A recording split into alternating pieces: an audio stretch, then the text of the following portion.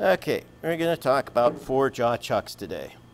4-jaw chucks take a little more time than just tossing something in a 3-jaw. But in a 3-jaw, besides the accuracy of the chuck, it also depends on the accuracy of the piece. If this is out around, you throw it in a 3-jaw, it's going to run out around. If you have a part that is a little bit oval, it's worn down a little here, worn down a little everywhere, and we put it in a 4-jaw, it will still want to run out, but if we have the same reading here and here and here and here in 4 points, we have a better average of round than we do with just the 3 points. Now, one that's automatic and a lot of people use is a 6-jaw chuck. And a 6-jaw chuck is great for giving you an average, especially used on thin material, because that will give you 6 points that pull in on your tubing, and you're going to bend your tubing as you tighten it down. If it's a good accurate 6-jaw. They also make 6-jaw and 3-jaw chucks and scroll chucks for 4-jaws. There's also 4-jaws that are scrolls. We've got one of those over here. What we don't have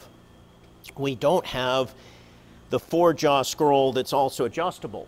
And one I used to have and was real popular in the late 70s, early 80s, they were in all kinds of shops, but I haven't seen them for a long time, for sale or anything, is a 3-jaw chuck or 6-jaw chuck with adjustable jaws on top of it. And that were scroll chucks. And so that was pretty handy. That gave you the quick adjustment, but you could still tweak it a little bit. It also is a pain because having the extra moving pieces, the 3-jaw, the 6-jaw, they were always off. They were never dead on. But you could quickly get close and then make your final adjustments and make it dead on at that point. Now, on your 4-jaw, besides the chuck itself, you got rings back here.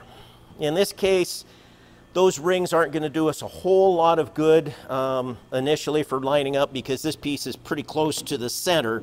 You can kind of eyeball the rings, but it doesn't give you a lot of help. There is, on a lot of 4-jaws, and they're different, the chuck jaw itself that happens to be on your 4-jaw. If you have ones that have really sharp serrations, and hopefully it doesn't have a serration right in the middle of the jaw, but some do. Hopefully the very middle of the jaw is flattish like this. Now, on these ones here, which are pretty common on import lathes these days, besides some of the other 4-jaws too, the Polish ones, relatively smooth, just a nice curved jaw. It's not going to grab as good as the ones with the big serrations, but there's an extra benefit besides the fact of not tearing up your work. Put your stock in there and let your stock roll and just kind of center. Now you can notice that I'm above center here yet, but I'm closer to knowing where center is than if I had no guide at all. So I can run this in, bring it almost into touch, then turn 90 degrees, do the same thing again. Let it set in there, come in. This time I'll come even closer. And then on the next one, I come up here and I'll let it set, and then I'll bring it over and I'll touch.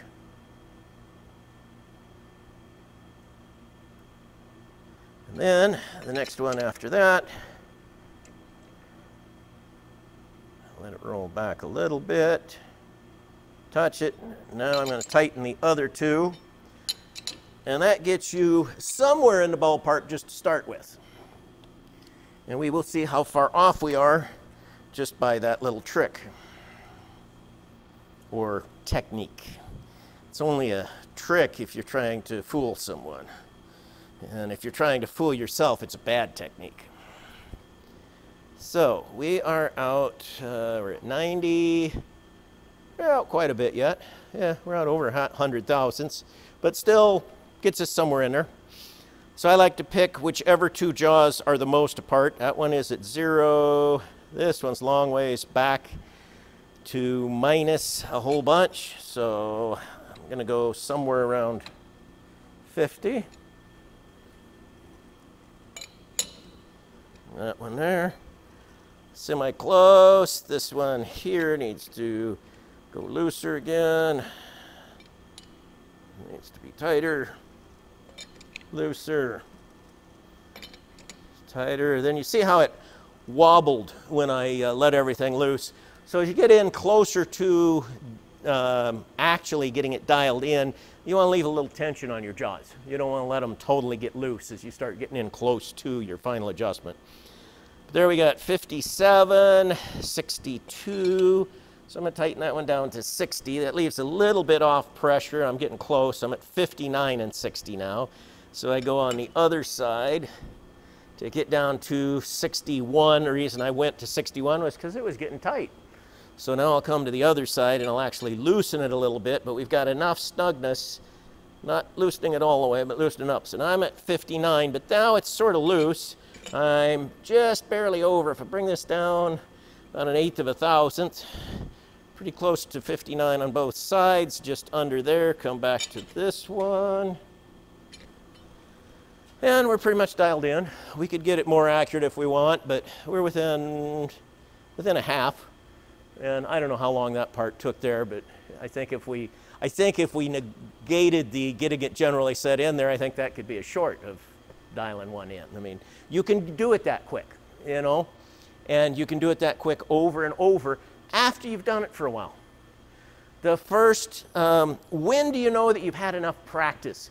Make yourself use the 4-jaw time and time again, even when you don't want to, so that it becomes something that you can quickly use when you need to, up until the point that you would rather put the stock that's round, just a normal piece of stock, that you'd rather put it in a 4-jaw rather than change the chuck to a 3-jaw. When you get to the point that it's more beneficial to you just to use it for the one piece instead of wanting to change chucks, then you know you've had enough experience on the 4-jaw where you at least are functional with it. Before that, keep forcing yourself to use it when you don't want to, because you really need to get a little experience with it. Now, another thing with 4-jaws, which they're really cool tools, we don't have to stop with round parts. I might want to do a piece of square stock. Can't put a piece of square stock in a 3-jaw. And while you could put a piece of square stock in 6 jaws, you're not going to put it in 6 independent jaws. And that's something, if you have a hard piece of material, to think of too when you're on a 6-jaw chuck.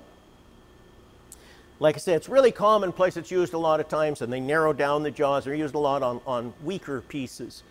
But if you're using it on something that's really, really strong and you're chucking in, and it's the same thing with a scroll 4-jaw, which we know we got some over here.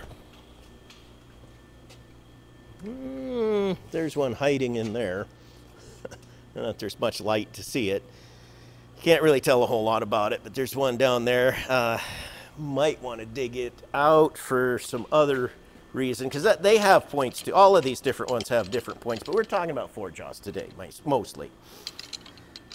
But anyway, what happens, you have a chuck with more than 3 jaws, and you're chucking down on something solid. When it hits those 3 jaws, it's done. That's it. You got 6 of them, but it's going to pick maybe one over here, and it may not be just 3 on a triangle, but it's going to pick ones that get tight first, and the others are going to stay loose. If it's not absolutely perfectly round with perfectly new jaws, with a perfect scroll.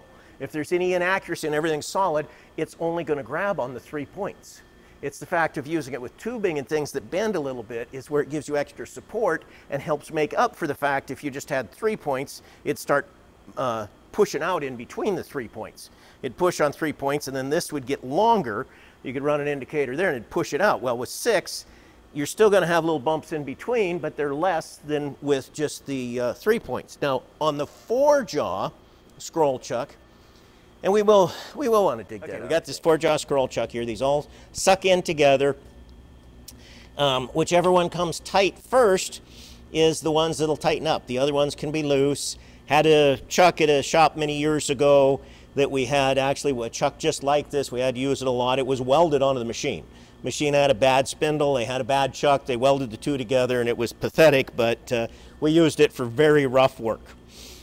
We actually called it a driveline lathe to some extent, because drivelines are normally not as accurate as some other stuff you do. Anyway, what I was doing with this, these plates are for a portion of a circle. Those make up the portion of a circle that we milled out. And then we would take 2 halves of a round and we were turning it again after they were hardened. We'd return the 2 halves that we had milled, and these plates would go in between. This is 2 of them. We lost 1. That's why there's 2 of them that we keep with the chuck. And what we would do is half of the round fit on 2 chuck jaws over here. A half of it went over here. So the 2 could roll a little bit to make up so that you got pressure on all 4 jaws. So that's where that really worked good with that scroll chuck. But back here to our square stock. So